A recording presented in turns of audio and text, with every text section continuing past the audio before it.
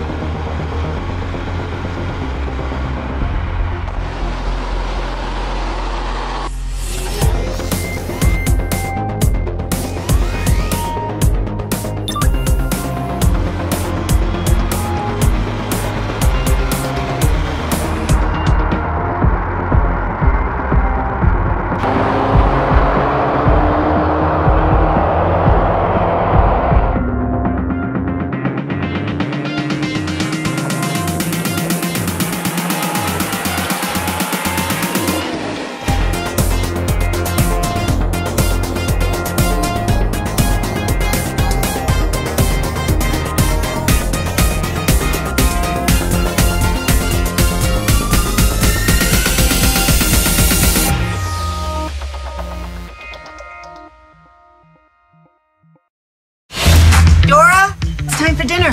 If you think you know Dora... Delicioso! Can you say delicioso? She'll grow out of it. Think again. Dora, this isn't the jungle. It's high school. It's life or death. So if I don't talk to you, don't take it personal, okay? We're all just trying to survive. High school's a horrible nightmare. Excuse me? I'm kind of stuck. Who are you? I'm glad you brought it up. I'm just kidding. I don't actually care. We're on to something big, Dora. An ancient city made of gold. We're gonna break some rules. We're coming with you, Prima. Oh, look. Dora brought a knife on the field trip, everybody.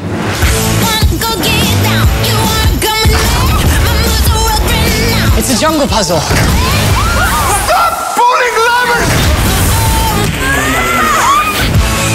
The jungle is perfectly safe. Not safe! Not safe!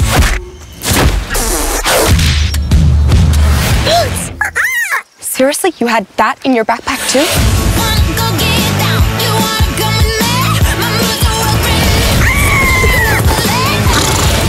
Come on, Boots.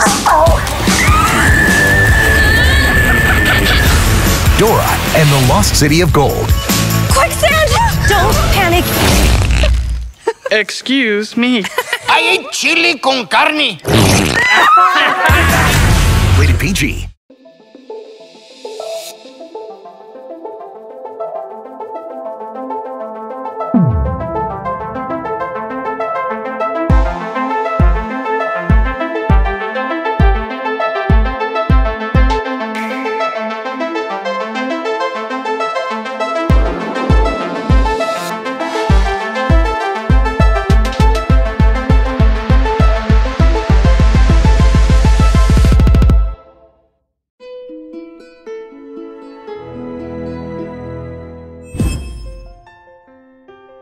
Hello and welcome to my channel.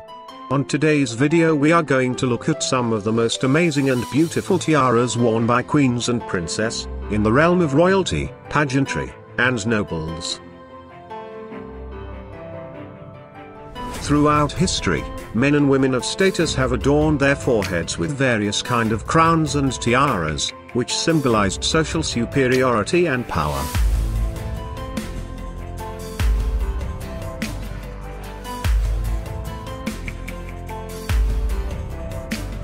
The fashion of wearing precious tiaras has fluctuated with history and gone in tandem with society's appetite for egalitarianism or elitism, but it has not vanished. The downfall of many European monarchies might have diminished its importance, but curiously, the notion of elitism and dream of being a princess, even for one day, has continued to seduce generations, and tiara has remained in fashion, in its classical styles as well as in new art forms.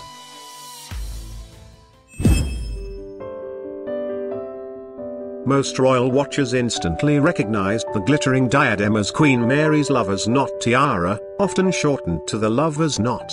The lover's knot tiara was commissioned for Queen Mary in 1913 from Britain's House of Garrett. It consists of diamonds and a collection of 19 hanging pearls, all set in silver and gold. Later it was handed down to Queen Elizabeth. She then eventually gave it to her daughter-in-law, Princess Diana. It was through Diana that lover's knot became one of the most recognizable pieces of jewelry belonging to the British royal family.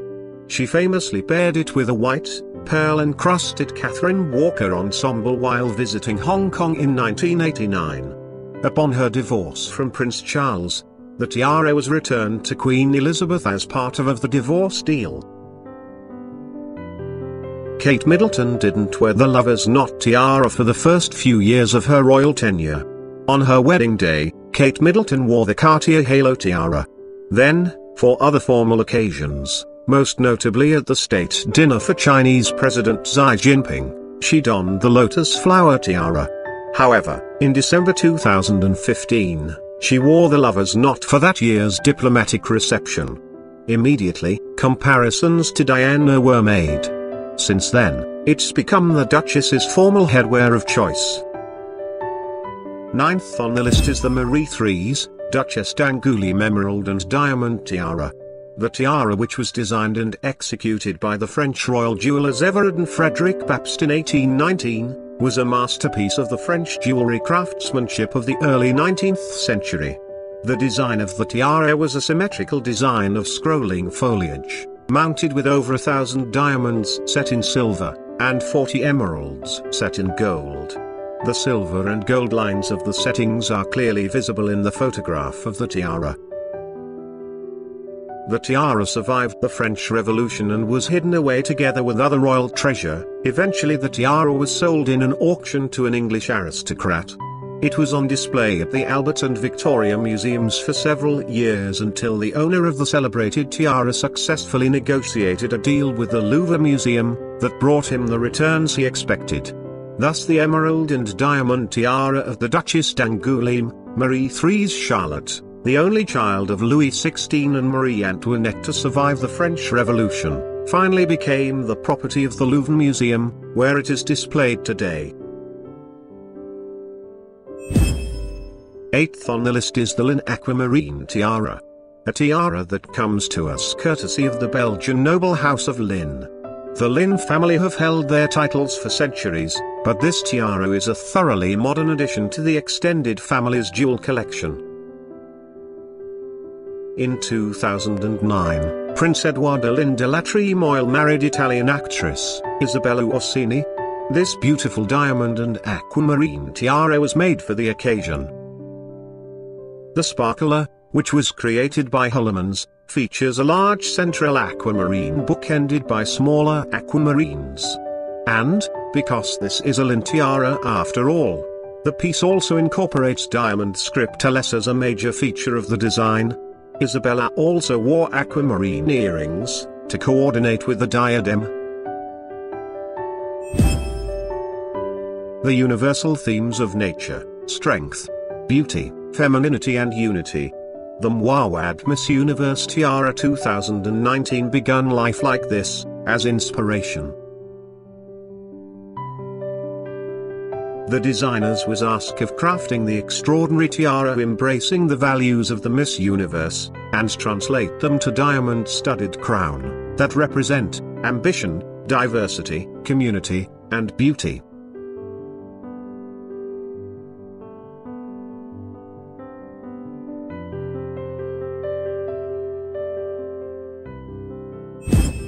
This tiara came to life in a meticulous process that combined the artistry and creative vision, using technology, master craftsmen, and the expertise to source and polish diamonds to the highest standard.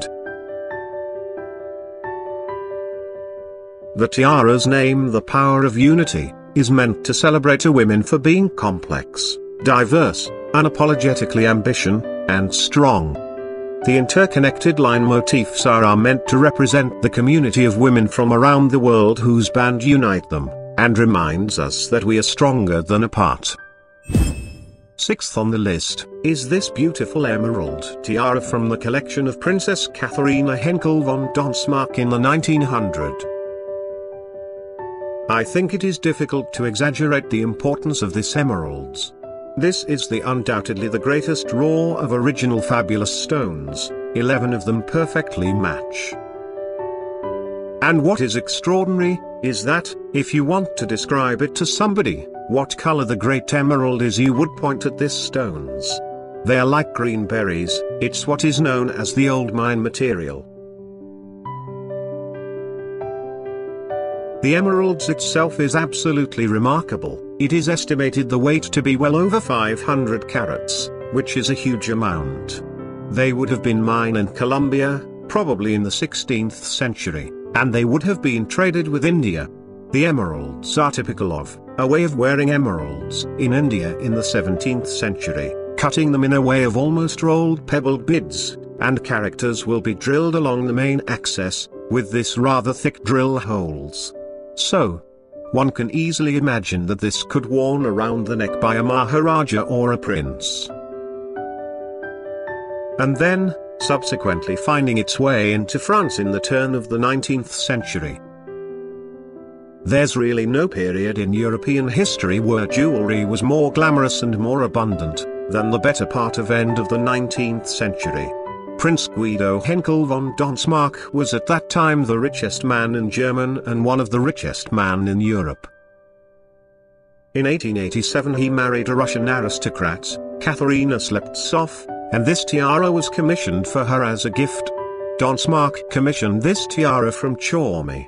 The design of the tiara, the base of the tiara, is typical of the late 19th century. Very delicate garden forms set in diamonds and studded with this large cushion pale yellow diamond, which contrast perfectly with the emeralds. Fifth on the list is the Queen Alexandra's Kokoshnik tiara. There are so many reasons to love Queen Alexandra's Kokoshnik. It's an utterly classic tiara from a design perspective. It's a literal wall of diamonds. It has a fascinating, Romanov-related backstory.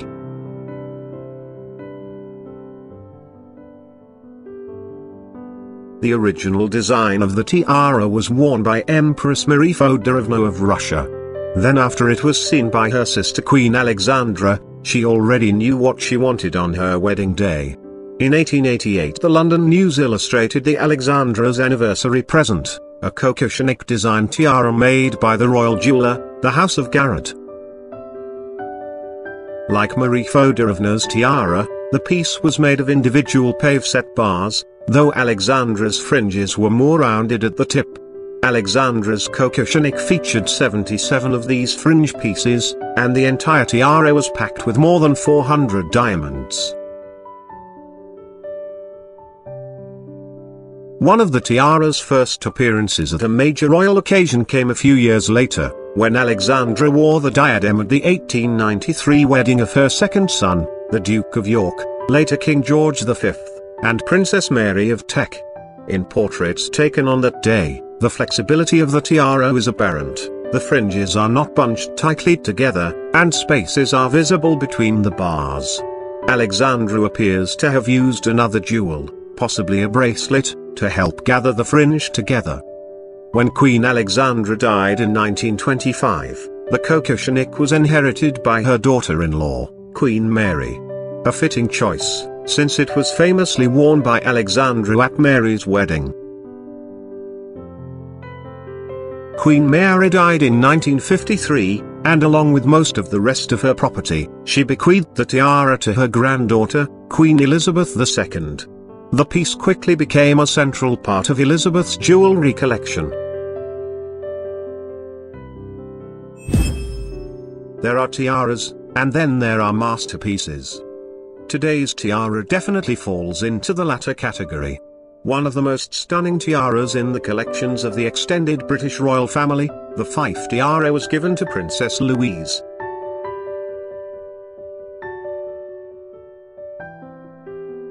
Princess Louise is the granddaughter of Queen Victoria, and she was the eldest daughter and third child of Albert Edward, Prince of Wales, and Princess Alexandra, who later became Edward VII and Queen Alexandra. The Fife tiara is made on an extremely intricate and delicate frameworks, and it contains diamonds ranging in weight from 1 to 10 carats. It was made in 5 pieces, and almost like one now. The tiara is extraordinary in its construction: silver in the front, gold in the back, and all of the 200 carats of diamonds, beautifully cut, while being presented in the thinness framework. But what really extraordinary is the tiny pivots in which the pear-shaped diamonds are presented, and they would have caught the light. When Louise Duchess of Fife worn it, it would be an extremely beautiful to behold. Third on the list is the Brazilian aquamarine tiara. Most of the sparkling tiaras worn by Queen Elizabeth II of the United Kingdom were legacies from queens and princesses past, but a few of them have been hand-picked or commissioned by the Queen herself. Today's tiara, the Brazilian aquamarine, was ordered by the Queen as a part of an evolving parure of jewels. The Brazilian aquamarine parure didn't start with a tiara, it began with a necklace and a pair of earrings. These diamond and aquamarine pieces were presented to the Queen in 1953 by the Brazilian president as a coronation gift on behalf of the people of Brazil. By 1957, the Queen had also commissioned Garrett to make a tiara to match the aquamarine demi parure. The tiara featured an elaborate diamonds and aquamarine band base, with 3 aquamarine and diamond elements placed at intervals. The Queen has worn the tiara fairly consistently since its overhaul, even though it's now one of the tallest and most imposing diadems in her collection. The last time we saw her wear the tiara in public was during the Commonwealth Heads of Government meeting in Australia in October 2011. Queen Victoria and Prince Albert's shared love of art and design resulted in many an exquisite treasure, including jewels like her sapphire coronet and the Oriental circlet. "Albert has such taste and arranges everything for me about my jewels," Victoria wrote.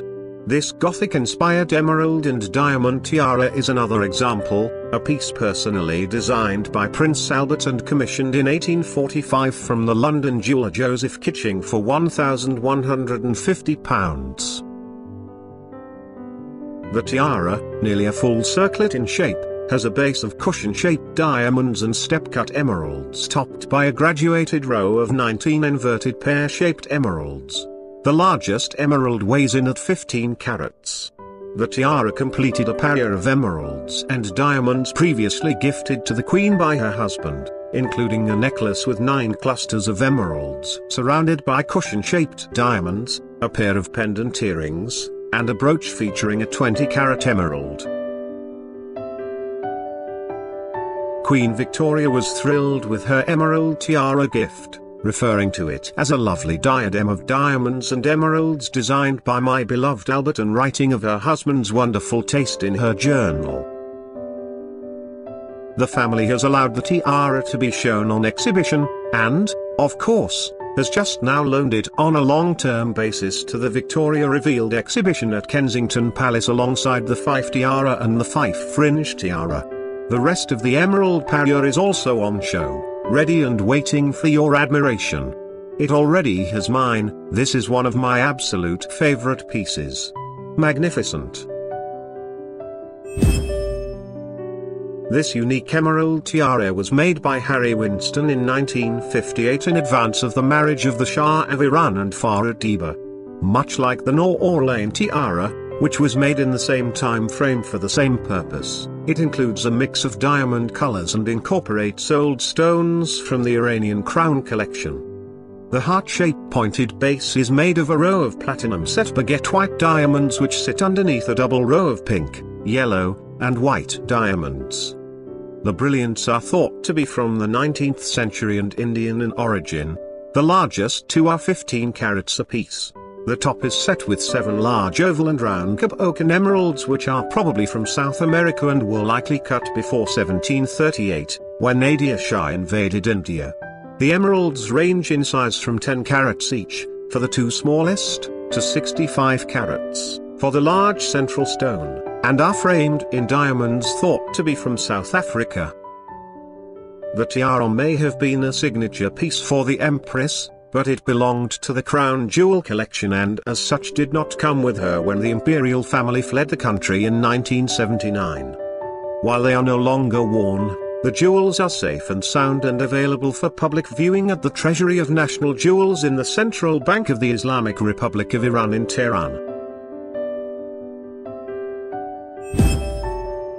I hope you had a wonderful time viewing some of the most beautiful tiaras made for the royalties, nobles, and pageantry. It was a pleasure. Have a wonderful day.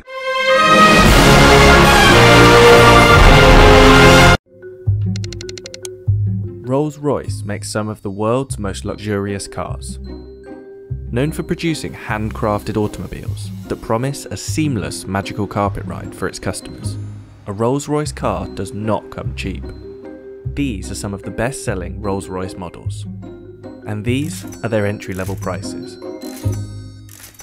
But with virtually unlimited optional extras, upgrades, and customizations, the true cost of a bespoke Rolls-Royce has no limits. In fact, Rolls-Royce refuses to even discuss its base prices. There isn't really a specific base price which we would just discuss because it really depends on each customer as an individual and the bespoke options which they like to design and develop with our bespoke team. So what are some of these bespoke extras? And is that what makes Rolls-Royce so expensive? One of the first obvious starting points probably is the colour. We have a palette of 44,000 plus colours. We replicate people's lipsticks, something from your house, something you own, something you've seen. Even we've done the dog of an owner, a red setter. So we exactly replicate them, whether it be by the DNA, the chemistry or whatever. For us it's unique. It'll be registered as your colour and you can give it a name and it's yours. And if someone else has seen it and wants to use that exact finish, we have to go to that person and ask their permission.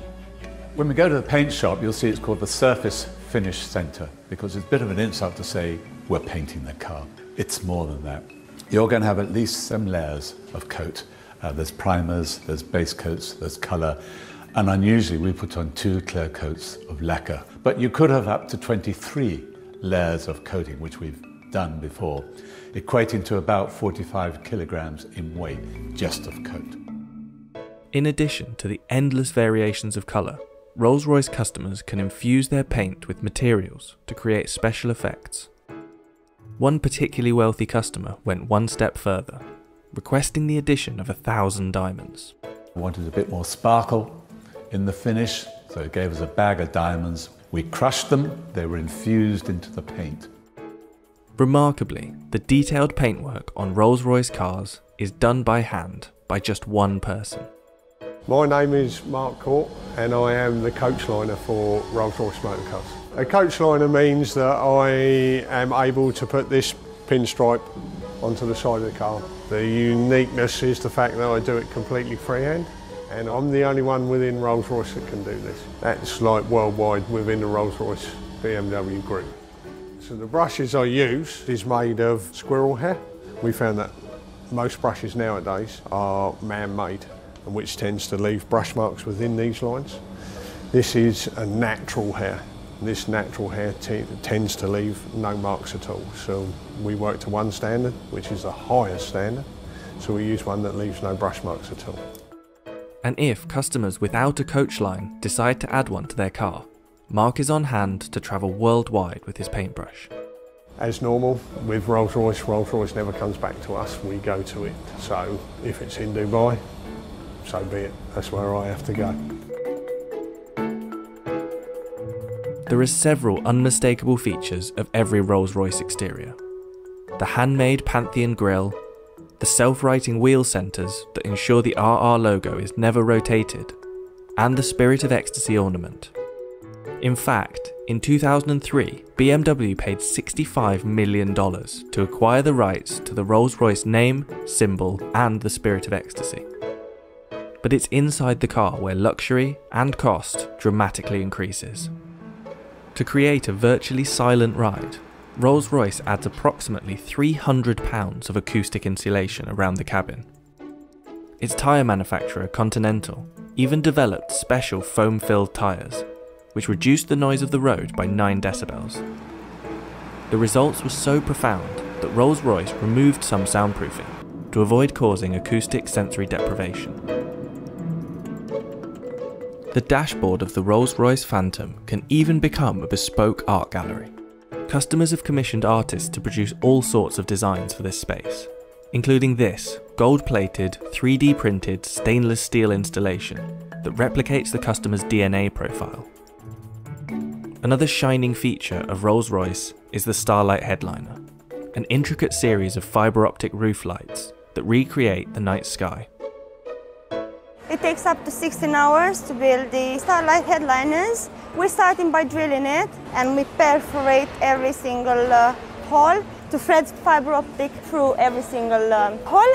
We've got up to 1,340 holes. We're doing this to achieve the stars, that are on the sky. So we're going to have the sky in the night covered with stars. As with all things Rolls-Royce, customers can create bespoke Starlight designs, including randomly generated shooting stars. One customer even had their design matched to exactly replicate the constellation of stars from the night they were born. The embroidery on the upholstery is also tailor-made to the customer's design choice. So there's no real standard process that's repeated with embroidery, just because every single design is completely unique to the customer. It's not just a case of scanning in an image, turning it into embroidery. Every single aspect of the image is thought out. The different angles of the stitch will reflect the light in a different way. So rather than it just being a flat image, we're trying to bring it out to that next level. So it's almost three-dimensional, like a hologram effect that you can get from our stitching. The most complex embroidery project Rolls-Royce has completed is this special Rose Phantom model, which consists of 1 million individual stitches. The Rose Phantom is the biggest embroidery we've done to date. We'll have to map out exactly what order we're putting all those embroideries onto the leather so that they all join up to match some of the stitching. There's no tolerance, it can't be out by a millimetre, otherwise it's completely written off. Just take a small aspect of the Rose Phantom. It's a good example of the development of one of the butterflies. What seems relatively simple in like an image actually becomes very complex for embroidery. So for the Phantom Rose headliner, there's a few techniques that we hadn't used before. Because of the scale of the Rose headliner, we had to break it down into individual elements. So each individual butterfly, the flower heads themselves, and then all the vines and leaves. So you can see here it's basically different layering of different coloured stitches in different densities. And by building those up, we can create that sort of fade effect where it's darker to the centre, fades out towards the wings, fine-tune them to the quality that we'd expect, and then start combining it and bringing it all together for the whole headliner. Rolls-Royce has seen a boom in sales over the last 10 years. In 2019, sales increased by roughly 25% to 5,152 units, with the average age of a Rolls-Royce owner dropping from late 50s to mid-40s. Take Drake, for example. His Bashukan model, a special edition of the Phantom, left the factory at a value of about $700,000. However, the customizations that Drake made, such as the diamond-encrusted Ovo Owl in place of the Spirit of Ecstasy, is thought to have brought the overall price to about $1 million. The most expensive Rolls-Royce model ever built was the Sweptail. The result of over 4 years' work, this one-of-a-kind car was reported to cost $13 million, previously holding the title of the world's most expensive new car. But while other top-end car manufacturers focus on speed, maneuverability, and super lightweight supercar status, Rolls-Royce cars are expensive for one reason: luxury.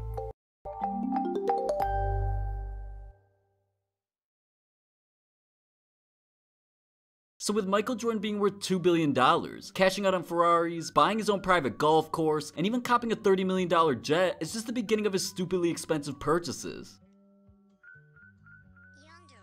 Now, one of Michael's most recent purchases came here at the beginning of 2019, where he was spotted celebrating on an $80 million yacht. The yacht is actually so big that by law it requires a professional crew on board at all times. But with that being said, there's plenty of room for any activities, with a full indoor bar decorated in a tropical theme with special hardwood, 8 sleeping cabins, a gym, and jacuzzi as well. Then the outdoor includes dining areas as well, even its own basketball court on board. And according to TMZ, the yacht itself costs $840,000 a week to maintain and keep functioning perfectly. Now back in 2015, Jordan cashed out on a Gulfstream G4 private jet, and he had it wrapped in the UNC white and light blue with the Jordan brand logo on the back wing, as well as it labeled N236MJ, standing for the number on his jersey of 23, the number of NBA championships he won with 6, and of course his initials. Now before the upgrades or any cosmetic work was done, the private jet came at a base price of nearly $36 million, and then he added luxuries like custom Rolls-Royce engines and being able to sit 19 passengers. But in 2017, Jordan decided to give the plane a makeover with a brand new paint job that happened to be Jordan's specific design that's been used for many of his signature shoes. The new elephant print style now covered the entire plane with colors of urban camouflage, which is popular to the retro Air Jordan 3s. So with both of these paint jobs coming in around $700,000 for both of them, the total price of this jet is nearly $50 million. Now Jordan happened to be introduced to golf by his college roommate just weeks before he left to join the NBA. But Jordan followed his hidden talent very well over the years and eventually played with icons like Tiger Woods on a regular basis, bought a massive mansion on a private golf course, and then he came out in early 2018 making it public he was going to open up his very own golf course in Florida, just north of West Palm Beach. The course itself would primarily be private and would be called Grove 23, but it would allow close friends and family as well as pro golfers or anyone highly recommended by MJ himself. A close friend and golf partner of Jordan over the years actually said his reason for wanting to build his own course was that Michael likes to play fast, and he can't stand when people won't let him through. That happens enough out there that he's gotten fed up. He just steps up, hits, chews your ears off with smack talk, and off he goes. If he knows the guys he's with, he'll not even wait. He'll drive up to the green as your back is in the fairway hitting. The course itself will include a private club for residents and members, a driving range, 9,800 square foot clubhouse, and maintenance facilities for any golfer on the course. But the course itself covers 223 acres with hills and many trees that flow throughout the St. Lucie River, and it was estimated to be worth $15 to $20 million when he was initially having it built, but would cost a couple $1,000,000 annually to maintain. Now Jordan himself has heavily been into cars ever since he joined the league and beyond. One of Jordan's prized possessions is his Aston Martin DB7 that was estimated to be worth around $200,000, but it was actually gifted to him by the manufacturer, and they gave him the car in a special red variant that wouldn't be put on any of the other cars similar to it being sold. Jordan also flaunts his red and black $115,000 Porsche 911 Turbo that was actually an inspiration to one of his iconic shoe designs, but MJ himself actually owned many different models of Porsches all at the same time during his days with the Chicago Bulls. A 930, 964, and 993. Even Michael's very own Air Jordan 6 shoes were actually inspired by his red and black 911, with the shoe itself being shaped like the car as well as the black and red color scheme. Another car that MJ's been spotted in many times is a $212,000 custom Ferrari 512 Testarossa, which happens to be one of his favorites, and he's been spotted in multiple versions of it. He's had one black and one bright red, and it even had the license plate M-Air-J, and it's also a modified special model that few people in the world actually have. But back in 2007, Jordan cashed out on a very rare edition of a car that cost him nearly $500,000. This Mercedes-Benz McLaren version, an SLR 722, had butterfly doors as well as engine and suspension upgrades to make it better for racing, and it cost Jordan $450,000. But it didn't last long in MJ's garage, as it ended up on eBay just a few years later with less than 1,000 miles on it. But over the years, Jordan's garage have constantly been filled with a variety of unique cars. He's had certain ones personally customized by DreamWorks Motorsports, including multiple Range Rovers, a Bentley Continental GT, and multiple Mercedes-Benz. MJ's even had multiple Ferraris, including a 599, and has been spotted in and around many Corvettes as well. So with Michael Jordan being recognized as the greatest player of all time, his NBA resume is easily one of the most impressive that we've ever seen, so it's only right that MJ's been living good all of these years with his ridiculous mansion collection. Now we all know that MJ resided in Chicago for most of his professional career, but nearly a decade after retiring for the first time, MJ cashed out on a $12 million home in Jupiter, Florida, where he paid $4.8 million for the land and $7.6 million for the construction of the home, making this mansion one of the most expensive homes in the Palm Beaches. But MJ, who says he's an everyday golfer nowadays, actually bought this home from legendary Jack Nicklaus and is ironically right down the street from Tiger Woods as well. But back in 2010, Jordan said that he golfs sunrise to sunset while his family enjoys everything else about the stunning 28,000 square foot home. This massive 3-acre mansion consists of a guardhouse, a guest house, and a pool house. But Jordan's home itself consists of 11 bedrooms, 6 on the second floor alone, a huge media room with state-of-the-art electronics, and also an athletic wing together with basketball court and workout facility. Having said all of that, since moving in, Jordan has had over $7 million in renovations put into this home, making it worth nearly $20 million present day. Now obviously with Michael Jordan creating such a legacy in Chicago, it's only right that he still spends time there today. And just a few years after he retired from the Wizards, he bought a 56,000 square foot home in Highland Park, Illinois that has everything a legend needs, from an infinity pool with a grass hill in the middle, a custom door from the Playboy Mansion, and even his Jumpman logo on all of the golf flags around the premises. But with that being said, the home includes a putting green, tennis court, and even a pond filled with fish.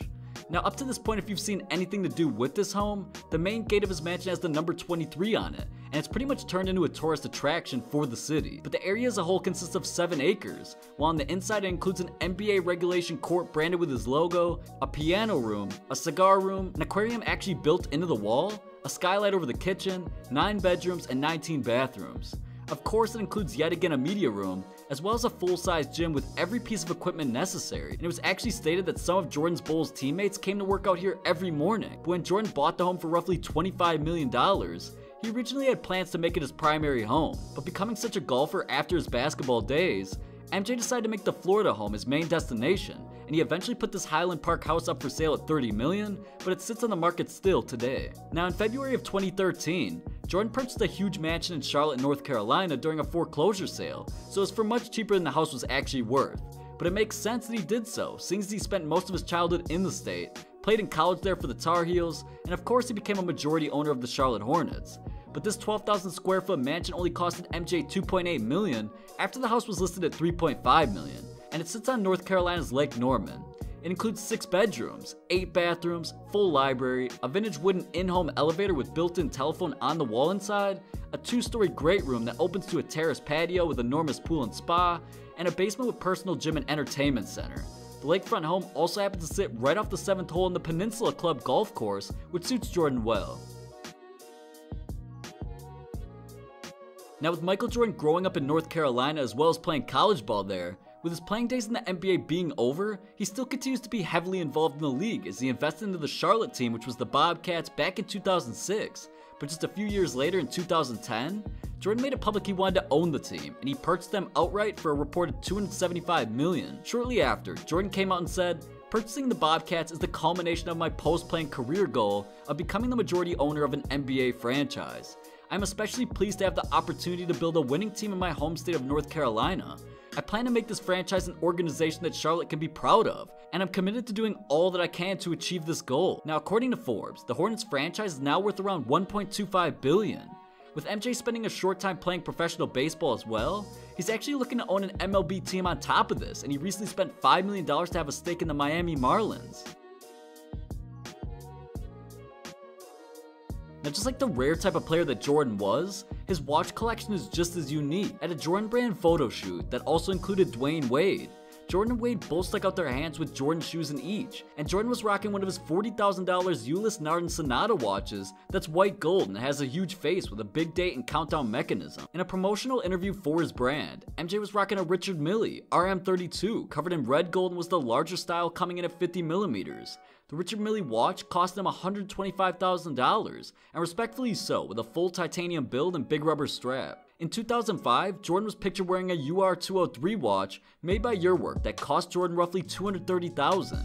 The watch is known for being quite special with its design, being unlike many other watches as well as it working off satellites, and it even has telescoping hands. In a picture taken of Jordan courtside at a Bobcats game in 2013, he was spotted rocking a stunning $75,000 Rolex Daytona Platinum. Jordan had the new 2013 50th Anniversary Platinum Edition, where the face is a seafoam light green color with brown edging all along the sides with a diamond bezel. And lastly, at the 2019 NBA All-Star Weekend in Charlotte, during a press conference, Jordan was spotted wearing another unique piece, this time a red gold Big Pilot's watch that was actually limited to only 250 ever made. With it being priced around $32,000, this Anton de Saint had a red gold case as well as an annual calendar display. Now, of course, with MJ being so legendary, anything sold to Michaels after his playing days is something worth treasuring, since his legacy isn't disappearing anytime soon, and lots of expensive memorabilia of Jordan's has been sold recently. Upper Deck, which is a popular sports car business, actually bought the entire hardwood floor that Jordan won his final championship on. Upper Deck bought the Delta Center's floor for $1 million, and although there's not details on what they did with it, I'm sure they incorporated it into many products. Another crazy piece of memorabilia that was actually sold was a basketball signed by the two icons that went by the initials MJ, Michael Jordan and Michael Jackson. But they both signed this one-of-a-kind basketball after they both shot the music video Jam for Michael Jackson that happens to feature Jordan a bunch throughout and has 55 million views on YouTube. But one lucky fan purchased this signed ball for $294,000, which is one of the, if not the most expensive basketball in history. Now, nobody created more hype in college sports than Michael Jordan, and that's exactly why game-worn UNC jerseys are almost impossible to find, with them starting at $100,000 to even get your hands on one. But one person did buy one of Jordan's game-worn jerseys from his sophomore season, and it sold for $114,000 a few years ago. Legendary sports cards that are signed by a player, have pieces of their jersey in it, or are of their rookie seasons are hard to come by. But recently someone bought a 1986 rookie Michael Jordan card for $100,000, which is a record for the most ever spent on one card. And this card is unique because it was actually graded a perfect 10 out of 10 in all categories. Now, one of the greatest plays in sports history is Michael Jordan's final shot in Game 6 of the 1998 NBA Finals, where with 16 seconds left in the game down by 1, he got a steal and took it the length of the court, crossed up, and hit his famous shot, leaving 5 seconds on the clock and going up on the Jazz by 1, basically securing them the championship. This was Jordan's final shot of his Chicago career, and a fan actually ended up purchasing the rim and backboard that he hit that shot on for $57,000. Now go check out what the NBA will look like in 2020 and subscribe to stay up to date with the NBA 100%.